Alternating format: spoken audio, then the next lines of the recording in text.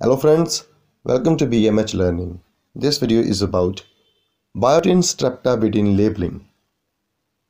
The Biotin Streptavidin complex is one of the most popular tagging systems for the conjugation of biomolecules.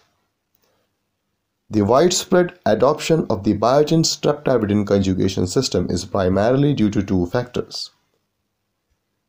The first is the relatively small size of the biotin and streptavidin molecules themselves, which allows for extensive binding to biologically active macromolecules, such as antibodies, without impedance to their functions. The second is the specificity with which biotin and streptavidin bind to each other.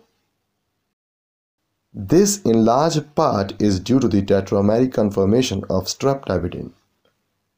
One streptavidin protein has the capacity to bind 4 biotin molecules with high affinity and selectivity. This multiplicity enables the amplification of weak signals. Streptavidin-coated surfaces are characterized by very low non-specific bindings.